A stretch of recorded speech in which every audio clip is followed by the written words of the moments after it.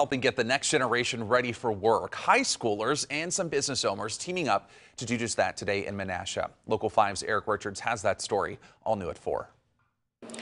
Getting local youth interested in life after high school was one of the many goals of an event that was held here at the Goodwill Community Campus. A partnership between Pointer and Goodwill brought 51 local high school students to a special seminar. Looking at the way the Black African community is set up, to have kids like this to come up and learn how to develop your resumes, do some job hunting opportunities, and exposing them to entrepreneurship workshop. And I think it's going to really help them to start looking at the future. A future that is already looking bright with possibilities.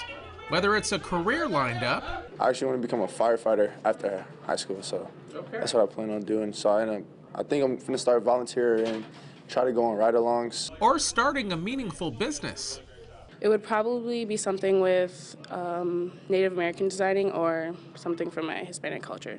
And if you're still figuring out what you want to do, there was something for you. I learned integrity. Integrity is doing the right thing when no one's watching or no one's around.